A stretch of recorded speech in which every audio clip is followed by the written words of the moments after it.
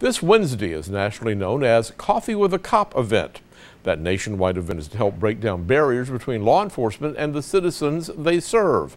Coffee with a Cop allows people to sit down with the law enforcement agents, ask questions, voice concerns, and get to know the officers and deputies, with the Anniston Police Department and Cherokee County Sheriff's deputies individually participating. The time and location of these events are shown right now on your screen. Everyone's encouraged to come out and engage in this event to help break down the barriers between people and law enforcement.